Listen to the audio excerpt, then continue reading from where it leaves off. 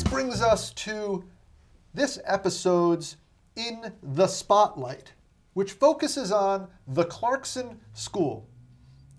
For me, this is like a blast from the past. It brings me back to 1985, 1986. It was like I got to travel in time because I attended this program when I was 17 years old. It's an accelerated college program, which is located right at Clarkson University, which is an excellent school for engineering, mathematics, sciences in general, and then a whole range of other areas. This is a program that allows kids to skip their senior year of high school and move directly to college.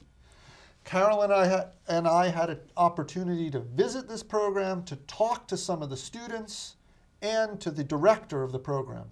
Let's go right to that video.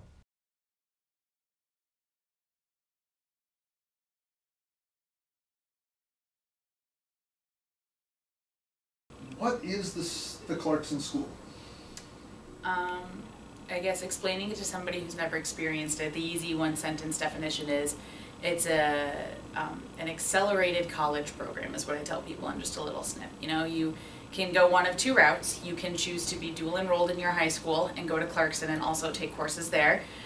When you're at Clarkson, you have to make sure you're taking courses to finish your high school diploma, get your high school diploma.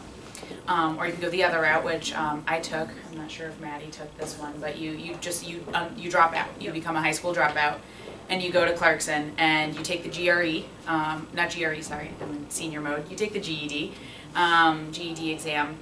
So I do have my GED, and guessing that she did that as well.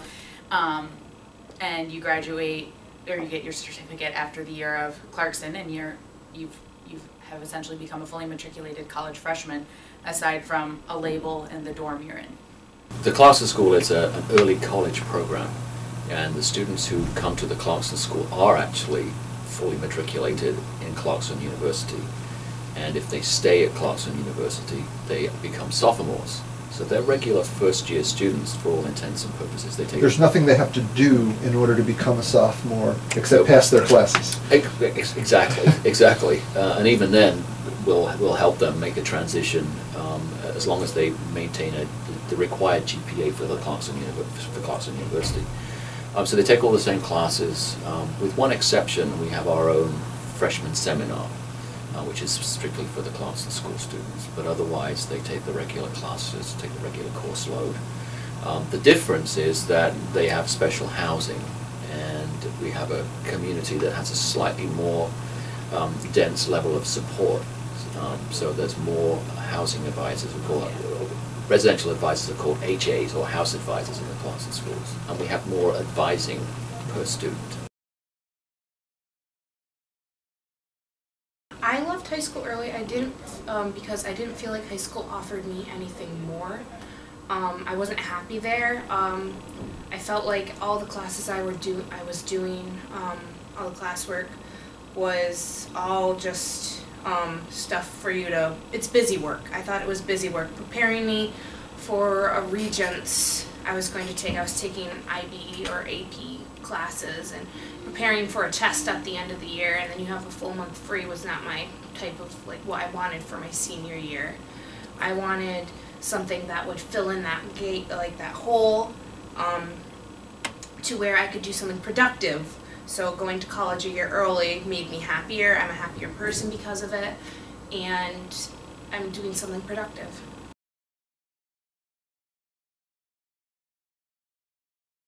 I don't think there's one type. There's a set of different sort of characteristics that they might have. Everybody at the Clarkson School is there because they want to be there, and for me that was a big deal, going someplace where everybody's there because they want to be, not because the state government said they had to go to school or the federal government said they had to.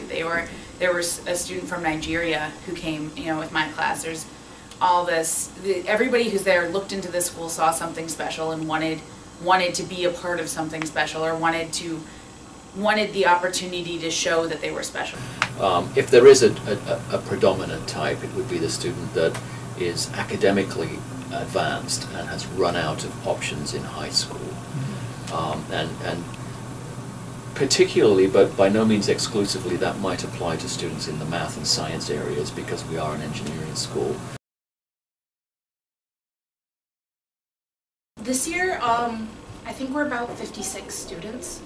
So you know most everyone. You may not be friends with everyone, but that's typical. Like you have a small group or whatever, but you know everyone in the Clarkson School.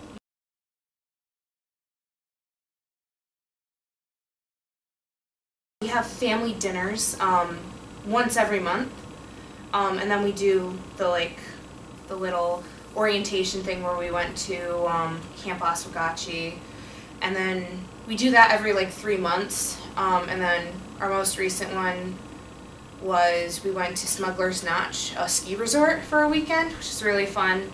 And then in April they're going to a Broadway show in Schenectady, and shopping and just. And this is just schoolies. Just schoolies. Just schoolie activities. Just schoolies.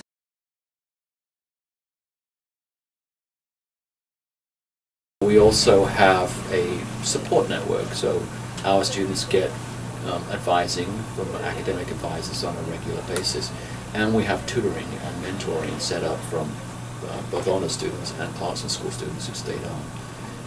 And then you've got the mentors living in the community who took the class last year. And that kind of thing we've discovered, that's the secret to the success. And that's, I think, is relatively unique for us, that idea that, yes, these are first-year students coming a year early, but we're not going to segregate them from upper-class students, because the upper-class students are their, again, their role models, their tutors, their peers. It's one of the places where learning takes place outside of the classroom, and perhaps it's an overlooked or underutilized source of learning. The peer-to-peer learning is real learning, it's deep learning. It's not the same as studying in a classroom, listening to the professor.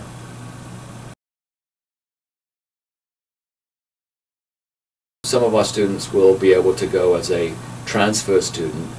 Most schools will take them as first-year students with advanced standing. So they'll be able to take advanced coursework. The courses will transfer from Clarkson, but they'll still be a first-year student. And typically that's going to be the case in almost all competitive schools. If you're going into the Ivy League or something like that, they're not going to lose a year of tuition by taking you in and accepting all of your Clarkson credits. They're going to charge you for 4 years, but they will allow you the Clarkson credits to give you advanced standing, so you would be able to take count 2 instead of count 1 kind of thing. Right. You know, the choices that scare you the most are the ones you'll probably thank yourself for later. And that's what I would say for Clarkson as a whole, specifically the Clarkson School.